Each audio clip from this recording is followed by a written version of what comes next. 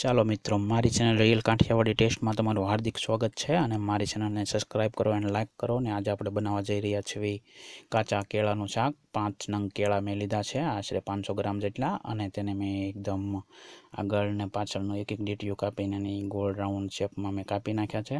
અને તેને 30 ગ્રામ તેલની અંદર આપણે કઢાઈ મૂકી છે ચૂલા ઉપર, અને તેને આપણે સાંતળશું. એકદમ સરસ ને ટેસ્ટી શાક બનાવવાનું છે કાઠિયાવાડી. અને તમે જોઈ શકો છો કે હું તેને છાંતળું છું સરસ રીતે. આપણે સાલ કાઢવાની નથી, કેળાને સરખી રીતે ધોઈને અને સાફ કરીને આપણે આ ઝીણી ઝીણી બારીક રીતે આપણે મેં જે રીતે સમાર્યા છે એ રીતે આપણે સમારવાના છે. અને ત્યારબાદ આપણે એને અધકચરા ચેકવાના છે, ફૂલ ચેકવાના નથી.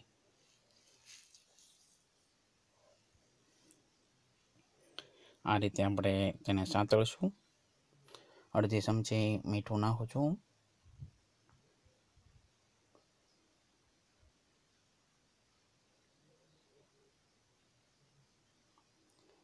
મીઠા નાખ્યા પછી આપણા જે કેળાની છે તે સોંટવા કરશે, એટલે આપણે તેને છે જ સાંતળશું તવેથી કરીને.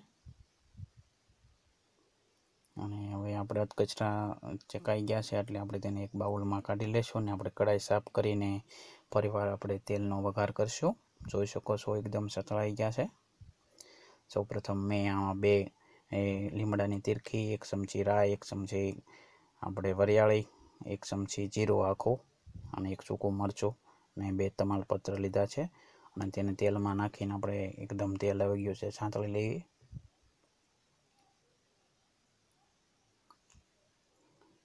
હવે તેમાં થોડીક અડધી ચમચી જેવી હિંગ નાખશું.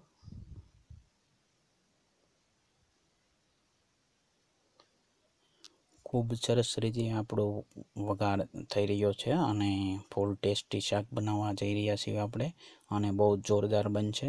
અને આપણે આમાં 3 ચમચી સાફ કરેલા આપણે તલ લીધા છે, વ્હાઈટ તલ, અને બહુ સરસ ટેસ્ટ આવશે તેનો.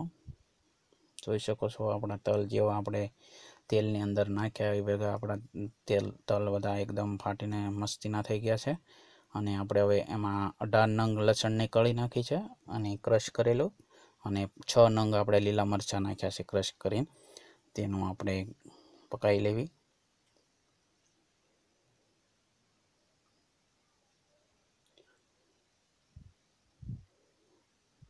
સરસ રીતે આપણી ડુંગળી બારીક સમારી લીધી છે, 300 ગ્રામ, આશરે 4 નંગ ડુંગળી હતી. અને આપણે 5 વ્યક્તિઓ માટે આ શાક બનાવવા જઈ રહ્યા છીએ.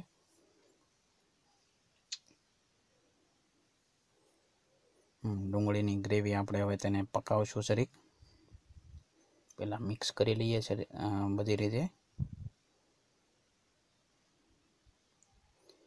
તાપ આપણે ધીમો જ રાખવાનો છે.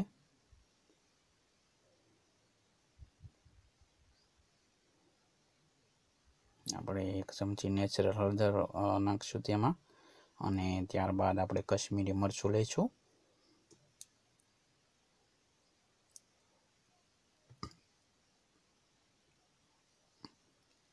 કશ્મીરી મરચું 3 ચમચી હું એડ કરીશ.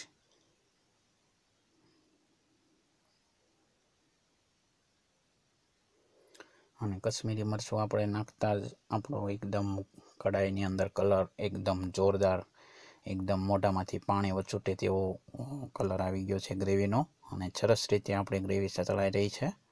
અને તમે જોઈ શકો છો માથે પણ તેલ આવવા માંડ્યું છે સતળાઈ. આપણે આમાં 200 ગ્રામ તેલ લીધું હતું, શુદ્ધ સિંગ તેલ. અને તેમાં આપણે હવે નાખી રહ્યા છે 250 ગ્રામ ટમેટાની ગ્રેવી. આશરે મીડિયમ સાઇઝના 4 નંગ ટમેટા હતા. અને તેને સરસ રીતે ગ્રેવીમાં મિક્સ કરી લઈશું. જોઈ શકો છો તમે આપણે મિક્સ કરી દીધું છે. હવે તેને આપણે ઘડીક સાંતળવા દઈશું. બહુ સરસ રીતે કઢાઈમાં બનાવીશું, એટલે કઢાઈ નીચે એકદમ ગરમ થતી હોય છે, એટલે આપણે તે નીચેના ભાગમાં સરસ રીતે હલાવતા રહેવું પડે છે.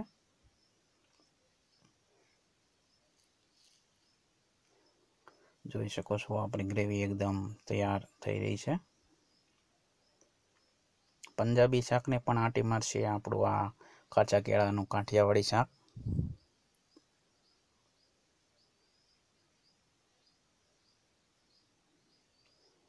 આ રીતે આપણે 1 મિનિટે 2 મિનિટે સહેજ સાંતળશું.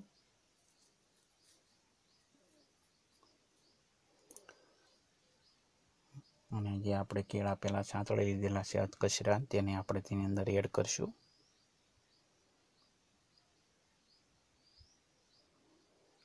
હવે તેને આપણે કેળાને આપણી જે ગ્રેવી છે તેની અંદર મિક્સ કરી લઈએ.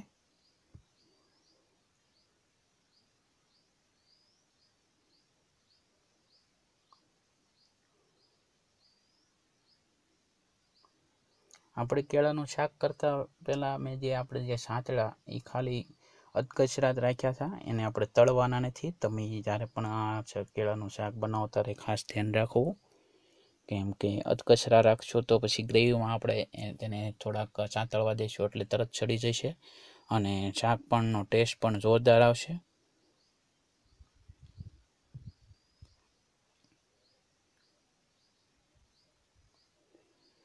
આપણા એકદમ સરસ રીતે કેળા અંદર નાખ્યા ભેગા એકદમ મસ્ત રીતે આપણો મસાલો તેની અંદર ચોંટી ગયો છે અને હવે તેને ઘડીક આપણે ચડવા દઈશું.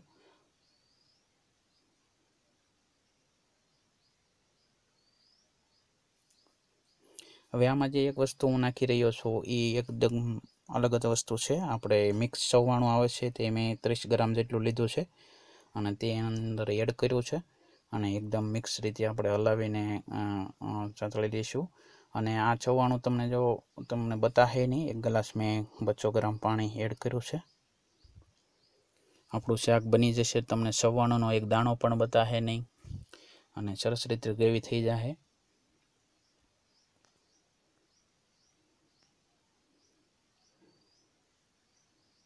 હવે તેને આપણે સહેજ અમથું પાણી નાખ્યા બાદ હલાવીશું.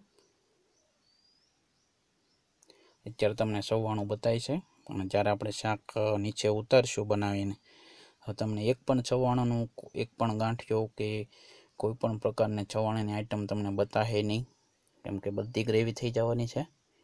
ઘણા ખાંડીને પણ નાખતા હોય છે ઘણા શાકમાં ચવાણું, પણ આપણે એકદમ આખું નાખ્યું છે અને તેને પણ આપણે એકદમ ગ્રેવી ટાઈપનું કરી દઈશું.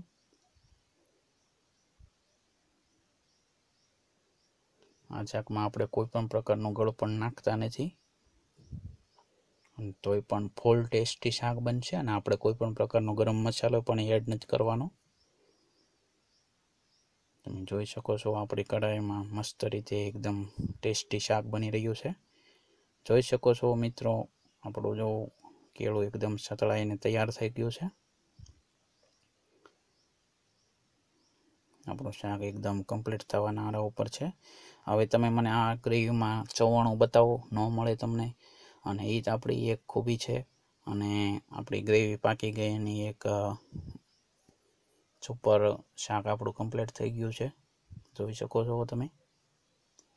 હવે આપણે તેને ઉતારી લઈશું અને ખૂબ જ ટેસ્ટી એવું આપણું કેળાનું પંજાબી શાકને પણ આંટી મારે તેવું તૈયાર આપણું શાક થઈ ગયું છે. તેમાં હું સહેજ અમથો કોથમરી અને ટમેટાથી ગાળીશ. તમે પણ બનાવો. નેક્સ્ટ વિડીયોમાં આપણે ફરી મળશું. ચાલો મિત્રો, અને ખૂબ એન્જોય કરો.